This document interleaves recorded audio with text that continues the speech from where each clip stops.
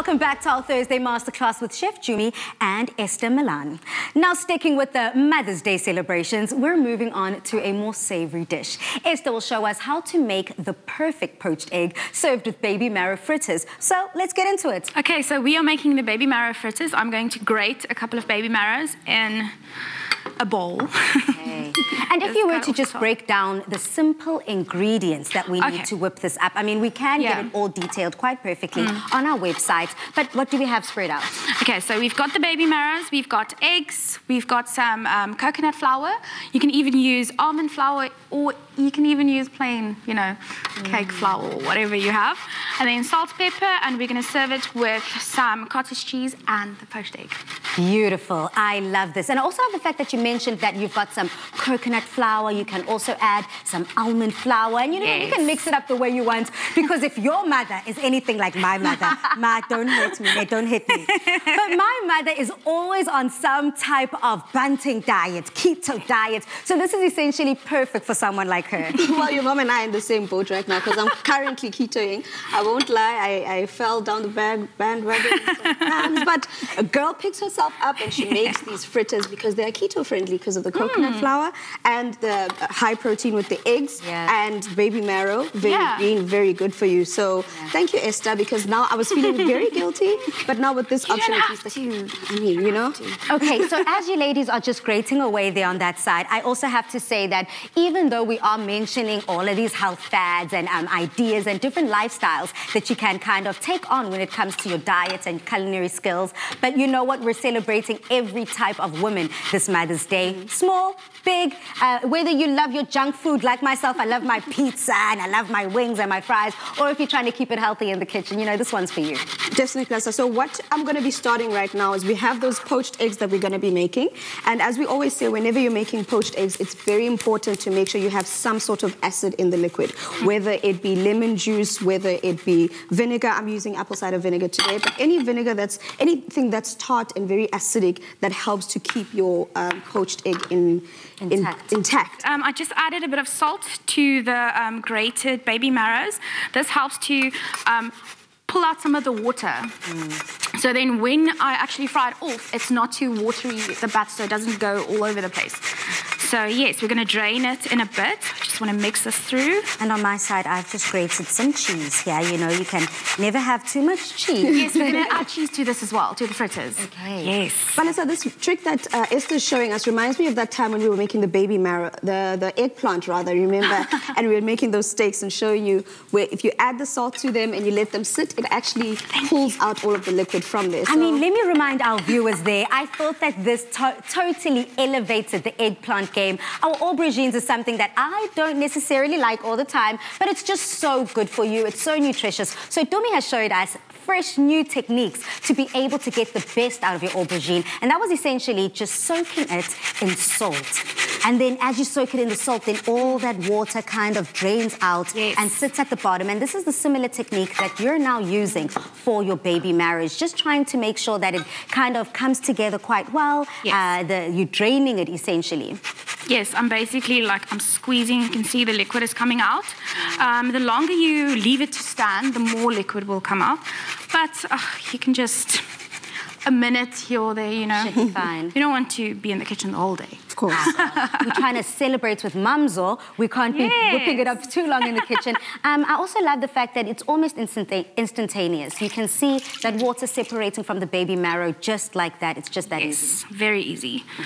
So I'm just going to squeeze everything out, and then I'm going to add the mozzarella that you grated. Yes. I mean, that mozzarella just broke apart so simply, so easily. I do love myself a good cheese. Everyone says that. In fact, I was with my aunt over the Easter holidays in Durban, and she was like, hey, Balisa, Nina, no cheese. You're always putting cheese, cheese, cheese. I'm like, yes, girl. We're trying to elevate the flavors, elevate the game in the kitchen. And for me, a simple way of doing that is adding cheese. And here we're incorporating the mozzarella within the baby marrow fritters just to bind it as another binding agent. It'll help to keep them together when you cook them.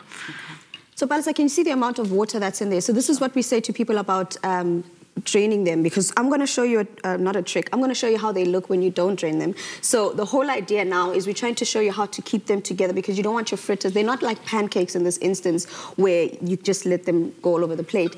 With these ones, you want them to be intact and to look, you know, well put together. You want them to be a fritter. I mean, you're going to put an egg on top, so... It's got a hold.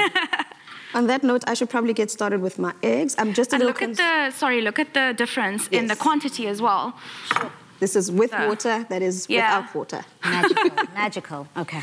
Awesome stuff. I'm going to get started on my eggs because I figure these are quite simple, right? Are we doing them in the pan? Are we doing them in the oven? Yes, we're going to do them in the pan, but you can also do them in the oven, whatever you prefer. In the oven, you can actually do a lot at once. So you can just line a baking sheet with baking paper, and then you just do your little blotchies and then bake them. Where here, you can only do a couple at a time. Okay. But I mean, it's still good either way. I mean, it just also depends on who you're trying to treat. If you're just treating mom, in the pan it goes. But if you're feeding the whole family, which much looks like my household, you're going to put them in the oven, honey. You got to put them in the oven. Okay, show us, Dumi, the magic. Okay, as you can see, the water's bubbling away. The whole trick as well when it comes to making poached eggs, yes, the water's boiling, but now we take it down to a simmer. So you want the water to be hot enough to cook the egg, but you also don't want it to bubble away, because if it does, what happens is your egg is also going to go all over the place. So you don't want the water to be too rough, to be bubbling too much. And just a reminder, it's water infused mixed with vinegar. Correct. Apple cider vinegar or a normal white vinegar, whatever you choose. So it is boiled water with that vinegar already inside. Correct. And then you're creating your little well. Correct. So all I'm doing now is with a spoon, I'm creating a bit of a whirlpool in the center, and I drop the egg right in the center. And as you can see, this egg luckily it came together. But most times, if your egg is not fresh, you see all these little trails, it's going to be all over the place. Your water will practically be white. So now that it's coming together, I'm going to turn my heat up just a little bit to start cooking the egg. And then this gives the egg enough time to cook. And it's not too hot. It's not bubbling all over the place. It's just cooking the egg. So we leave that be and then carry on with the rest of... Okay. This truly is an extreme sport. We're sweating here in the kitchen. Guns are blazing. But it is fun and we're learning here. Essentially, that whirlpool that we were creating, just make sure that the water hugs that egg so that the egg doesn't go all over the place. You know, we're creating that friction and that energy to kind of keep that egg white. Let me hold you, you know, hugging it all together. And on your side, sticking to the egg theme, you've already added your eggs. Yes, I've added eggs just to bind it as well. A little bit of salt and pepper, always seasoning, and the mozzarella that you grated for me. And now I'm going to add some of the coconut flour. So I'm not going to put everything in at once because coconut flour really absorbs a lot of liquid.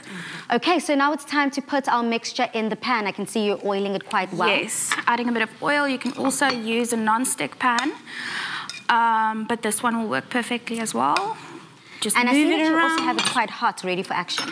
Yes, you need to let the fritters set so you can turn them around easily.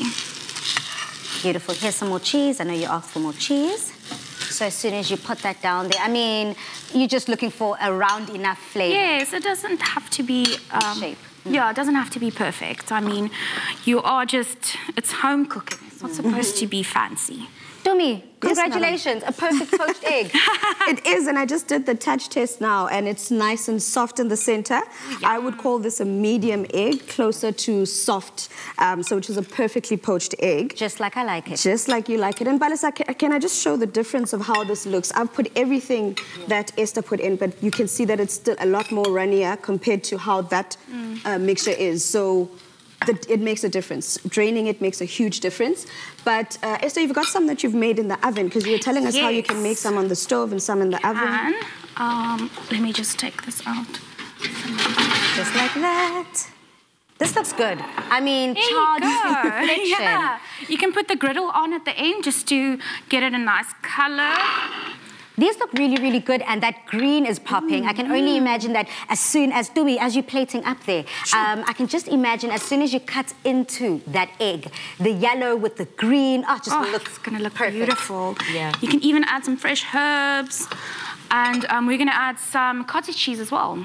Okay, where would you like me to place our egg? Okay, maybe let's first put a bit of cottage cheese on. at the bottom. So you can do that. You can just smear it on. Okay. Make it look pretty. And then you can put the egg on top. Then we can put our egg. And then I guess before we go too far, we should do the test, right? To make sure if it's cooked to perfection. Let's first season it a bit. Okay. You know? Salt and pepper. Salt. There we go. Another recipe for Mom that came together in less than 10 minutes, which we are so here for. Tumi, as you're cutting into that egg, voila. It was medium. I was right. It's more medium with salt. Oh, it's perfect. But you've got that beautiful yolk. Well done.